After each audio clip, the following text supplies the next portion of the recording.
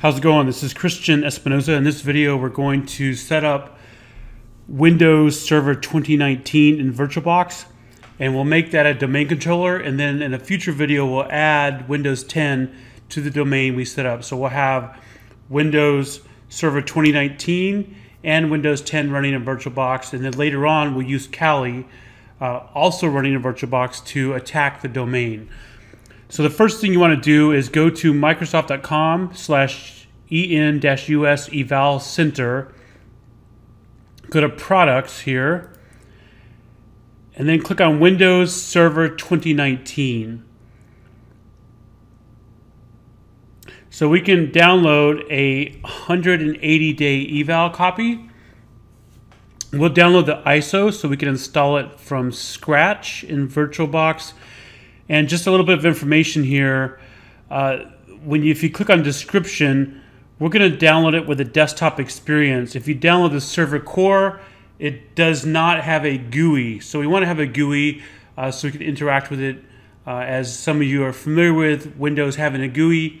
So we'll make sure as we walk through the install, we include the desktop experience. So this eval is good for 180 days, which is pretty cool. We can click on Start Your Evaluation. Remember, we're going to do the ISO, continue. It's going to ask you for some information here. If you watch the video on downloading Windows 10, you realize that, or you learn that you can just put in whatever you want here. It doesn't really send you a confirmation email or check anything. So just make this stuff up. And we'll put here, all right, continue. Our language, we're going to go with English, and click on download. It looks like it's about 4.8 gigs, so it's going to take a little while to download. When it's done downloading, we'll resume the video and walk through the installation. All right, so our ISO is finished downloading. It is this file right here I have highlighted. It has a awesomely descriptive name. It tells you clearly it's Windows Server 2019. The only reason I know it's this one is because the date is today at 4/22. So let's go ahead and start VirtualBox. And we're going to add a new machine and import this to VirtualBox. So go to Tools up here. So go ahead and click on New. Let's type in Windows Server 2019. I'm going to put mine in the DVMs folder. You can put it in whatever folder you want to. If you're running low on hard drive space, you may want to put that on a external USB drive. It is Windows. It's not Windows 7 though. So let's select Windows 2016 64-bit. That's the closest one we have. All this really does is sort of pre-choose the RAM, the CPUs, the hard drive size, etc. So Windows 2016 is pretty close. It's close enough, so we'll go with that. Click on Next. So it automatically defaulted to 2048 RAM or 2 gig, which is fine. Go ahead and click on Next. We'll go ahead and set up the virtual hard disk now. We're going to use the VDI format. That's fine. We'll do dynamically allocated. That's fine. And we will do the 50 gig drive as the default. That's fine as well. So now we've sort of set up the virtual machine. The next step is to install the software in the virtual hardware, basically, we've set up. So let's go ahead and start the machine. And now we need to point it at the ISO we just downloaded. So browse to the ISO. So that's going to be, so browse the ISO. That'll be this one right here. So 17 or 17763.379. That should be it for you. Click on Open. Click on Start. Now it's going to boot off the ISO and start the installation process. This will take some time. We'll walk through most of the defaults. And once this is done, the next step is we're going to promote this to domain controller. So go ahead and click on Next here. Install now. Here we're going to select the Windows Server 2019 standard with the desktop experience. Remember, the desktop experience is what gives you the GUI. Without that, we have sort of a headless server, as they like to say. So we'll select the second one down, click on Next, accept the license agreement, Next. Here, we're not doing an upgrade. We're going to do a custom install. So click on that second one. Go ahead and accept the default there of where to install it. And this part here will take some time, so I'll pause the video and come back. So it looks like it finished. It's going to restart. You don't need to press the key here because otherwise we'll restart the installation over. It just tried to boot off the ISO again, so don't press the key there.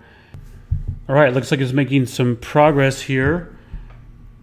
Almost ready. It's going to walk us through the graphical user interface of the GUI setup as well. And once this is completed, we'll take a snapshot of it. And then if we do anything else to it, we can take another snapshot. So I'm a big fan of using snapshots at specific stages of your installation process. So like in this case, when the baseline image is done, we'll snapshot it. Then when we make it a domain controller, we'll snapshot it there as well. That way, if we want to revert back to the snapshot and get rid of the domain, we can do that. All right, so now it's at the screen here where we need to create a password. Windows likes you to use a complex password. So make up a complex password here. You can always change it later on. Just make sure you remember this one. So that's the administrator password we just created. Okay, it's finished installing and finished rebooting. So we're finally at the logon screen. To log in or to send a Control-Alt-Delete in VirtualBox, we need to hit the right control key, which is the host key, and delete. And that'll send a Control-Alt-Delete. So now we log on with a password we created during the install. And we'll install the VirtualBox tools or the extension pack to fix this like size issue of the screen, because it can be very annoying trying to do something on the Windows 2019 server when the screen won't scale properly. So to do that, when this boots up here, if you go over here to VirtualBox Manager or the VirtualBox settings for this machine, you can click on Devices, insert guest edition CD image. So this guest edition CD image is what installs the guest editions, which allows the machine to scale properly and also enables the drag and drop functionality from the host to the guest machine and vice versa. Go ahead and click on yes there. So I can click on File Explorer down there at the bottom, and we'll get that guest editions install going, and then we'll go through the server manager.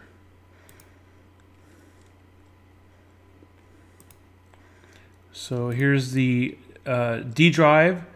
We're going to install the VBox Windows Editions AMD 64 since we are running a 64-bit version of Windows. Just double click on that, and we can accept all the defaults. When that's done installing, it's going to ask us to reboot, but we're not going to reboot right now.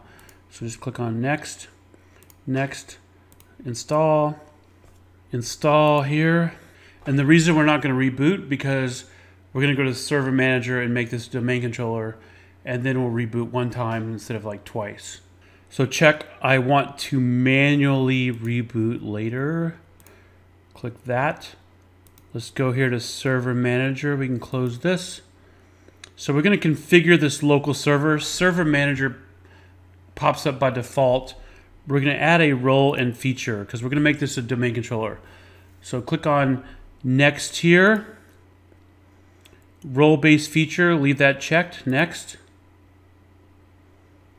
This is the only server we have running, so it's automatically selected. Click on Next. We want to make this a domain controller. So we need to add Active Directory Domain Services. When we click this, a bunch of other things pop up. These are features that are required for Active Directory Domain Services. So go ahead and click on Add Features. We also want to add a DNS server. So click on Add Features for that. It gives you a warning because we don't have a static IP address for this server. It's assigned an IP address via DHCP. That's okay. This is just a test environment. Click on Continue there. And that's all we're going to add for right now. Click on Next. Click on Next here. Click on Next. Next. And we'll restart the server automatically if required. Yes.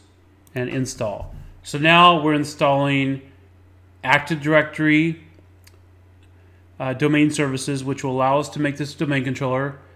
We still have to go through the promotion process. We had to install DNS because DNS is required once we make this domain controller. And then we had some dependencies we installed. And after we reboot, the screen should be fixed as well because we installed the guest additions from VirtualBox. So this will take a little while to install. So when this is finished, we'll come back and resume the video. All right, looks like we can click on Close here. You see there's a little arrow here, notification.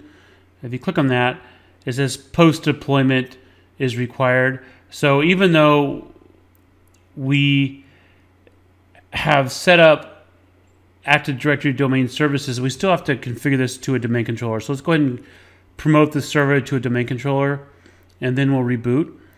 So we're going to add a new force because we don't have any existing domain.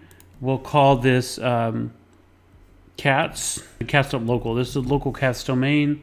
Leave these as is because we want to operate with backwards compatibility for Windows Server 2016. You need to put the password in here for the directory services restore mode. So make up a complex password here. Okay, next. So we're not going to click on DNS delegation. We have to create the domain in the parent though. So click on next. Cats, that's what we want. Those are fine. Next, next. And when this comes back up, it should be a domain controller for the cats .local domain. And the prerequisites are met, so go ahead and click on install. So as you can see, it's restarting here. You can go ahead and click on close, and it should log us out and restart. And it should, when it restarts, the VirtualBox guest editions should start up, which will scale this properly in our window here. Here we go. All right, looks like it finally booted up here. So let's log in. Remember the right control key and delete. Hopefully it scales properly once we get logged in. Sometimes it takes a second for the service to start. So we do see cats now, so that means we are part of a domain, so we can log in.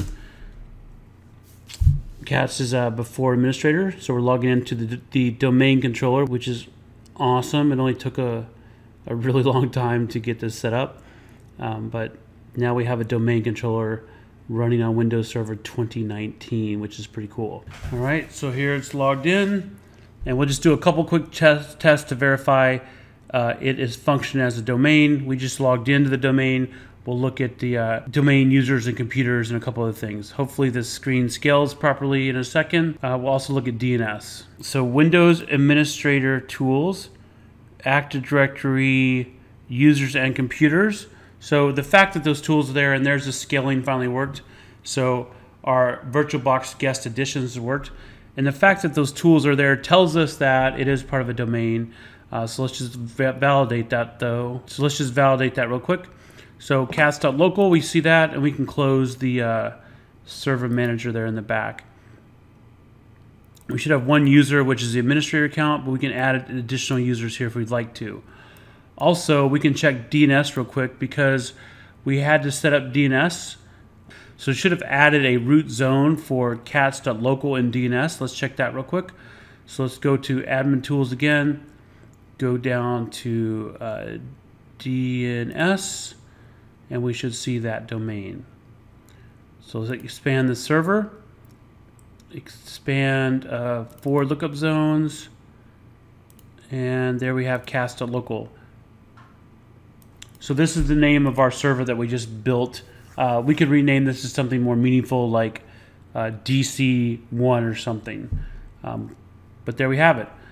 So in this video, we walked through downloading a Windows Server 2019 eval ISO. We installed it in VirtualBox, and then we promoted it to a domain controller and validated its working.